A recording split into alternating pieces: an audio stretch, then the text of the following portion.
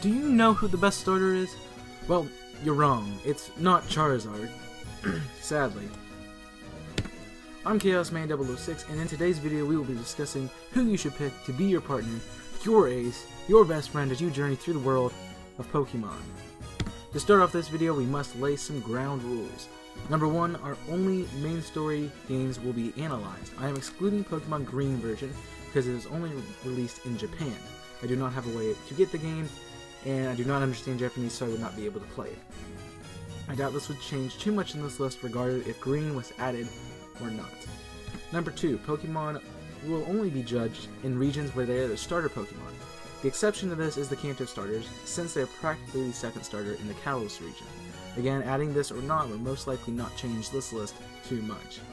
Number 3, Pokemon will be judged as if they are the only member of a team, meaning they will have to fight every battle for you, but will have the even leveling with your opponents. Movesets, generation mechanics such as the physical special split in Generation 4, and stats will all contribute to the scoring. Number 4, Mega Evolutions will not be taken into account due to every starter not having a Mega form. Number 5, no hidden abilities will be included. I'm looking at you, Greninja. Number 6, Pokemon will be rated on a scale of 1 to 5. 1 being the worst and 5 being the best. I am borrowing the system from others who have had success while using it, so I thank you to those people. I will reveal the best starter for each generation, but I also will discuss how the starters stack up with a list from least to greatest. With all that being said, let's get into the Kanto region. Many of you most likely forgot that Kanto actually has 4 starters. You have Bulbasaur, Charmander, Squirtle, and Pikachu. Pikachu joins the traditional starters since it was the only starter in Pokemon Yellow version. The other Kanto starters will not be able to be judged in Pokemon Yellow until they are obtainable.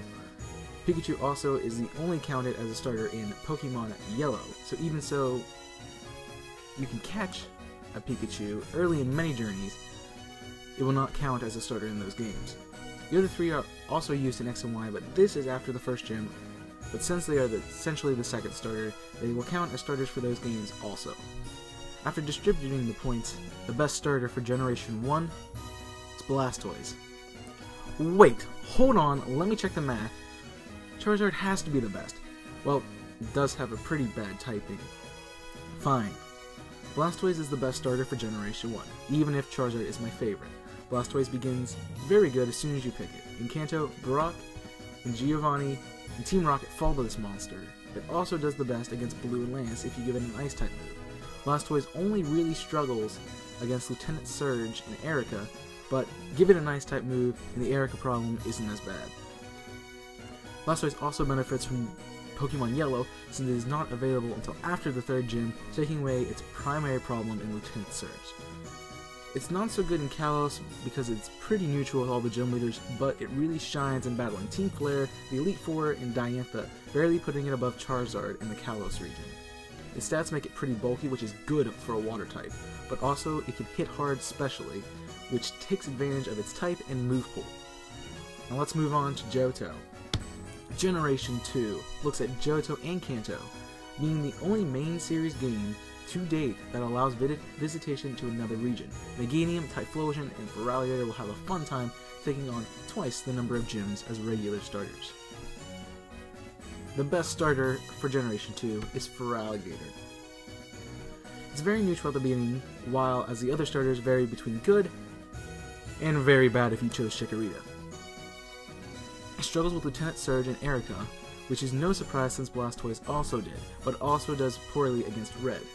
Its best asset is its move pool, allowing it to have super effective moves on Lance and Claire, which none of the other starters really have. Generation 3 probably boasts one of the hardest starter decisions. Sceptile, Blaziken, and Swampert are some of the most loved of all the starters, well, besides Charizard and Pikachu. But which is the best for Hoenn? Swampert does the best. Its dual typing really helps it out by taking away its greatest problem in Watson and making it its strongest asset. Swampert really doesn't struggle much unless it's facing a grass or ice type. Glacia is probably its toughest opponent. It excels over most gym leaders, Team Magma, and even does the best job on taking May and Brendan. Generation 4 is here and it brings a fun change to the gameplay in the physical special split, which really benefits many Pokemon. But how do the starters fare? Napoleon does the best, based solely on move pool. Torterra can hold its own against Napoleon, ending up with similar effectiveness, but Torterra locks a moveset to help it out. Napoleon's worst problem is Volkner, but overall it's pretty neutral, making Piplup a very safe pick for the Sinnoh journey. Time for a weird generation that only allowed Pokemon of its own region for a while. Generation 5 is here, and it's home to some of the most controversial Pokemon conversations. Conserving the tradition so far of the starters on this list, Samurott does the best in Unova. Despite the changes in the gym leaders from Black and White to Black and White 2, Samurott crushes the gym leaders, barring Elisa because she has electric types, and the first gym in Black and White because, let's be honest, that gym is catered to be bad for you. But that problem is taken care of in Black and White 2. It also does the worst against Ghetsis and struggles with Team Plasma, but its utility in the gyms are just enough to make it the best.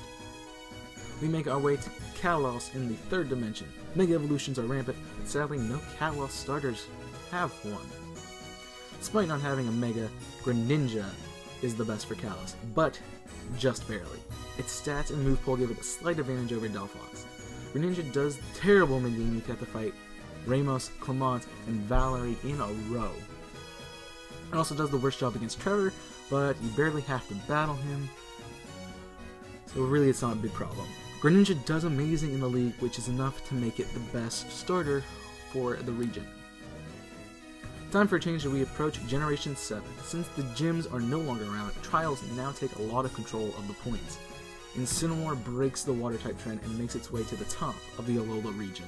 While Primarina is the best for Sun and Moon, Incineroar does way better in Ultra Sun and Ultra Moon. Incineroar succeeds due to its problem also being weak to it. Due to its diverse move pool, things that would give Incineroar a problem, like Totem Komolo, Rabombi, Totem Araquanid, and Olivia, can find themselves losing to this beast. The change in the water trial really works in its favor, and Pokemon like Hau, Kukui, and Gladion better run when they see you've chosen Litten as your starter. Now that we have the best starter for each region, we should look at how the starters compare to each other. This part of the video will be a list of 22 to 1 of who is the best starter overall. I will post the point total so you can see for yourself exactly how they stand up. Let's get started with number 22, Meganium. You probably would have guessed it, but I'm here to confirm that Meganium is the worst starter. It struggles against everything in Johto, and really is only good against Brock and Misty and Kanto. It's easier to choose for Alligator, which doesn't nearly struggle as much, and also can take on Brock and Misty pretty well. Number 21, Superior. Lack of a moveset is the definition of this Pokemon. Sadly, the only good quality of Superior is if it has its contrary ability, and even with that, it's still not that good. It does its best job against Ghetsis, but it really only wants to match up against Clay.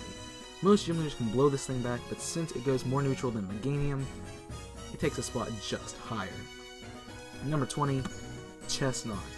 If you haven't caught on, grass types are pretty bad choices, and Chestnut is no exception. It does have a cool secondary typing, but when your best move is the defensive one, you have a hard time getting your job done.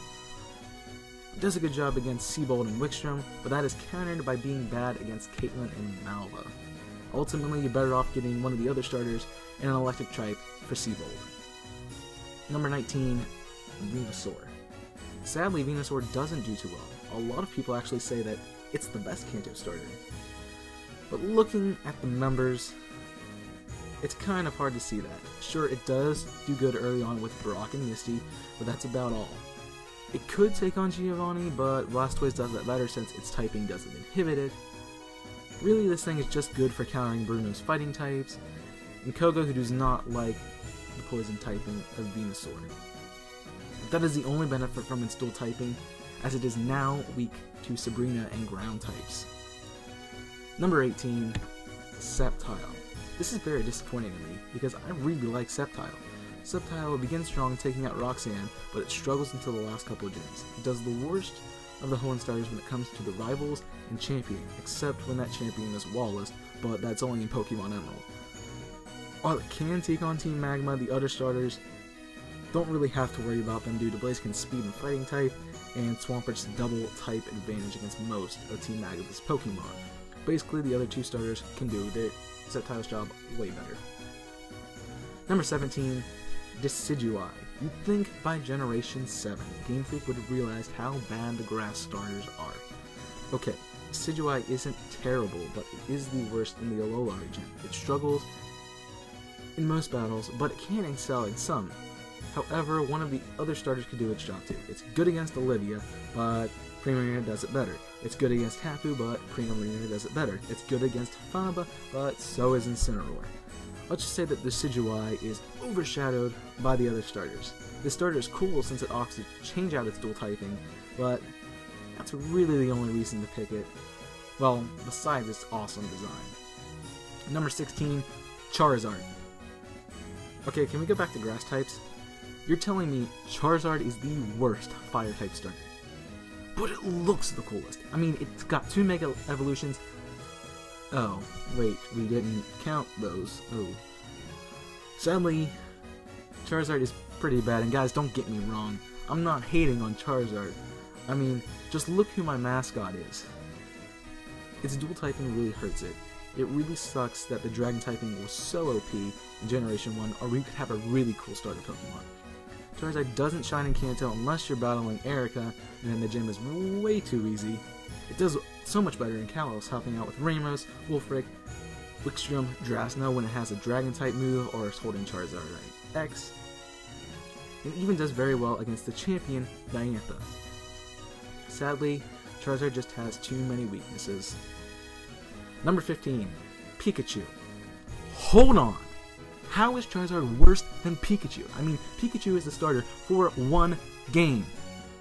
Oh, that's right. Pikachu was only judged on Pokemon Yellow, so it has the fewest game of the starter Pokemon. Pikachu actually goes even with his game scoring a 3.0 average, meaning it is the most average of all the starters. Pikachu's best uses are against Misty and Lorelei, and actually does good against Lance. Just don't use it against Giovanni, because we all saw how hard it was for Ash to lose his Pikachu in the anime. Do you really want to lose yours too? Number 14, Ember. From here on out, the starters are all above average, but that doesn't explain why this thing looks so awful. Okay, we're focusing on stats, not design. That was another video. Check out the iCard. Actually, Ember would be so much better without its fighting type, Game Freak, which makes it struggle against Skyla and Caitlyn. It does pretty good in the league if you ignore Caitlyn, but Ember makes her a trainer you can't sleep on. Bad jokes aside, Ember doesn't want to battle Clay, and especially not Marlin, who made an appearance in Black and White 2 as the 8th gym leader. Other than the late game setbacks, Ember strikes really hard in the early game, doing the best job with the starters, taking on the first 4 gyms in Black and White and Black and White 2. It's a good go-to for serious rival battles in both games, and it does the best versus Ghetsis and Team Plasma. Wait, that's a lot of things it does well. How is it worse than Samurott? Number 13, Samurott. While it is true that Ember does a lot of things well, Samurott just barely outclasses Ember. Samurott is pretty neutral throughout most of the game, only really doing bad against Elisa, but it does what Ember cannot do. Beat Clay, which gives it just enough of an edge over Ember. Number 13, Infernape. As we close off Unova, we finally open up Sinnoh on this list. Sadly, Infernape is the worst starter in Sinnoh, making it the worst starter that's not a grass type in a region. It really only struggles with Crasher Wake, Bertha, and Lucian, but it goes mostly neutral with everything else. Its best quality is pounding that stupid rival of yours into the ground. Number 11, Typhlosion. Now Typhlosion is a pretty safe route, only really having a problem with Misty and Brock since Giovanni isn't in the Johto games. It's probably your best bet against Whitney, Price, Jasmine, and Red, but also can do well against Lieutenant Surge and Koga if you give it ground-type coverage. Number 10, Blaziken. Blazing its way into the top 10, we have everyone's favorite fire-fighting chicken, Blaziken. Blaziken doesn't do too well against the gym leaders, but it does the best for beating Norman, Sydney, Glacia, Steven, and Wally.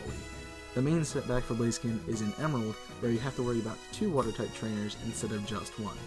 It's also much more effective once it can take advantage of the physical special split after Generation 4.